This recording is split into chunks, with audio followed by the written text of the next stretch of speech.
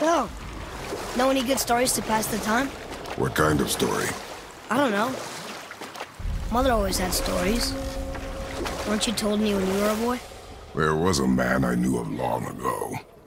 His stories were brief and purposeful. Sounds fun. Do you remember any? There was one that concerned a hare and a tortoise. Like the witch's house? Unlikely. So what happens? They wager on a race between them. The hare is too confident of victory and foolish, while the tortoise is steady and disciplined. The tortoise wins. You haven't told a lot of stories, have you?